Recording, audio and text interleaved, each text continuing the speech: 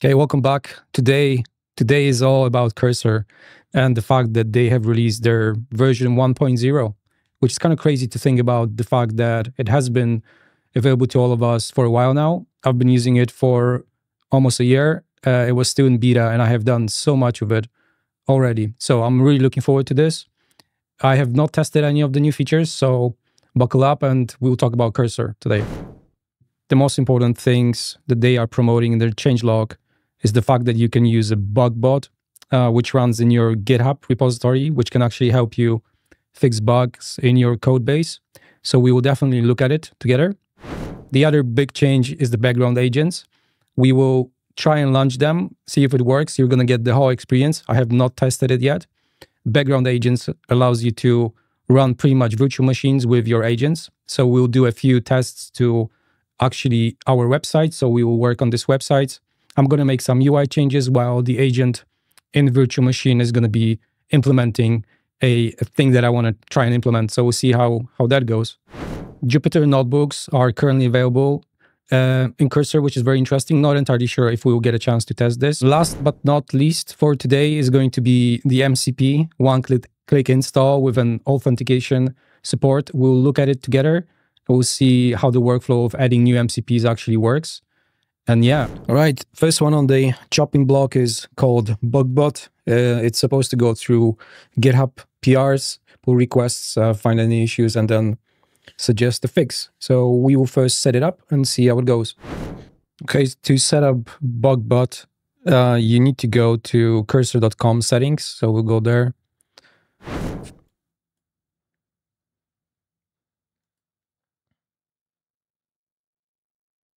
Okay, so that was pretty quick. I'm gonna leave all of these off. I've got a few errors in my code base. I'm gonna make a comment and we'll see what happens in GitHub. Okay, so what I have here is a multimodal chat interface using Gemini Live API. I've made a few intentional errors here, as you can see. So I'm gonna see if actually Cursor is gonna pick up on those errors and suggest changes. So let's just make a comment. Okay, here is our dude running here. Let's see.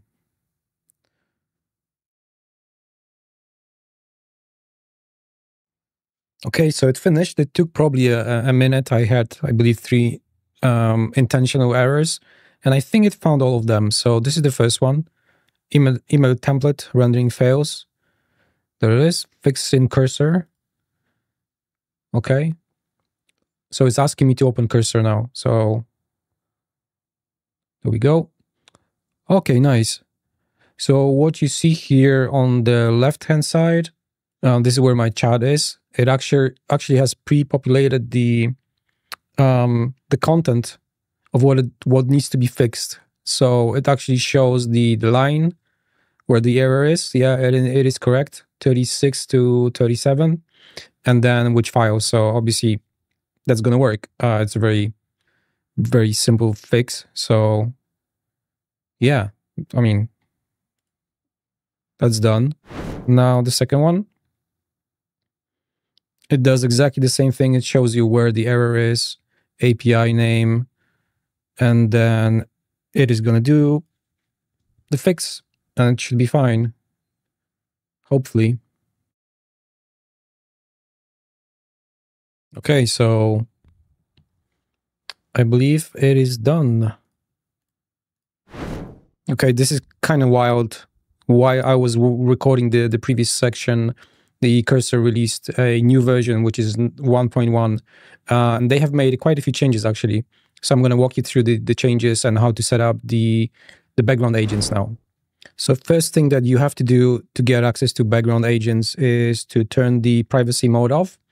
I don't have anything that is sensitive in my repository, so I'm going to just select the option to still use privacy mode, but with storage. You have to turn the background agents on. So if you turn them on, you get a few more options. I do have a repository set up in GitHub already, so that's why you will see some of the information being pre-populated for me. The GitHub access is also enabled, and it shows you the repository you're going to be working with.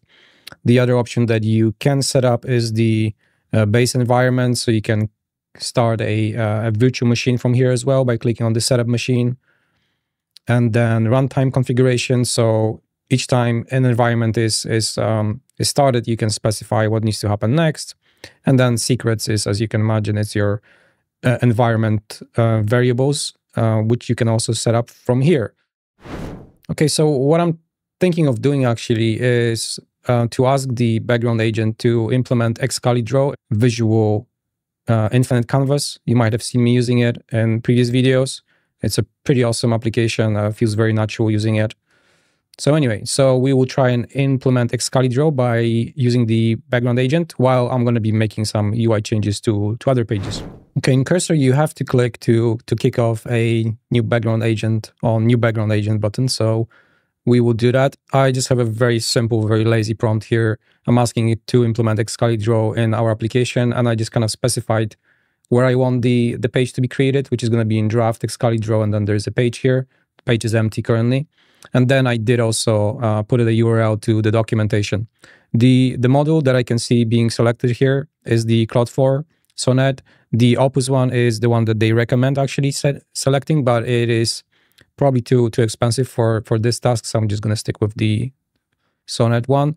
The option to change the type of an agent is disabled because it's using the background agent. Let's send it off and see what happens. Okay, so it's in progress. It says new background agent setting up, integrate Excal into the app. What else can we do here? Okay, so we can expand and actually see what's happening. So it is starting a new virtual machine, and I don't see any errors. So it kind of looks like it's doing its thing. Startup completed. What is actually happening here is this is your window to a new virtual environment. So I'm not doing any of this. So this is actually running a kind of a virtual environment somewhere.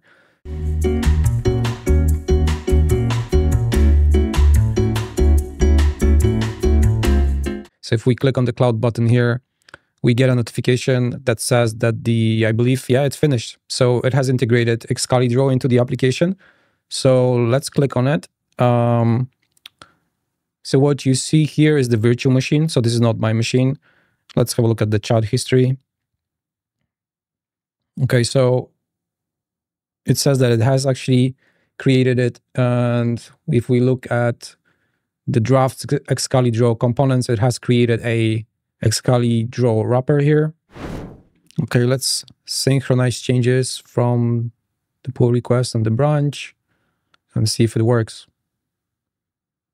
Okay, so now if we go to our draft Excal folder, we see the components folder, which is the Excal wrapper, and then the Excal page. So if I were to, let me actually stop the environment and run the environment again. It's on the port 3000. Let's have a look. Okay, so let's refresh. And if I click on Excal, it should load the implementation. So it might not be pretty, but let's see what happens. Compiling, and there we go. So this is our Excal, which you can obviously draw. This version is open source. Yeah, it's pretty awesome. I mean, it took a minute, but that works. Very nice. This is very good experience. So you can just imagine how many background agents you can actually have working for you while you sleep or you do other things. Cursor has made it way easier for us now to add new MCPs. So to get access to a catalog, which is an ever-growing catalog, and there's more and more MCPs every single day.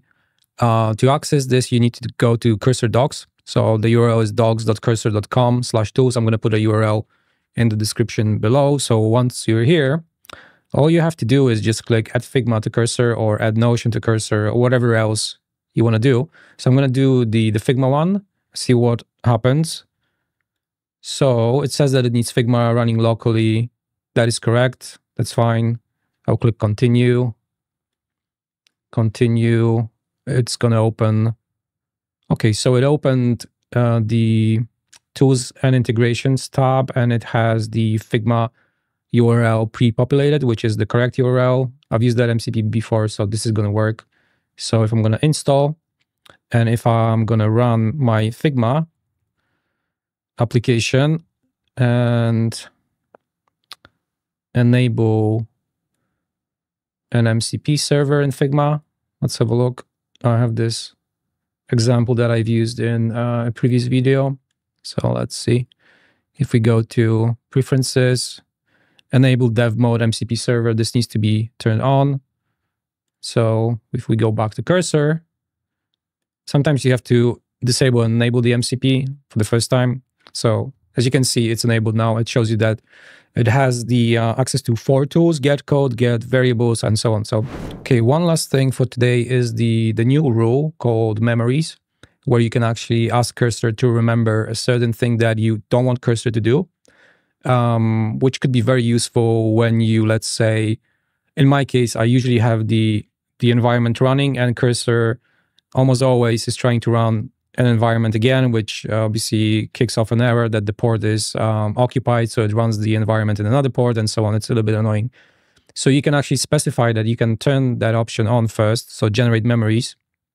Once this is on, you'll be able to see all the memories in here. I haven't used that before, so I don't have any memories. So I'm going to ask cursor to memorize, to not add any summary at the end. Again, sometimes you don't really need that because it takes tokens and yeah, depends what you do. So I'm going to just submit that, and it should kick off kind of a message that is memorizing. Yeah, so it had memorized.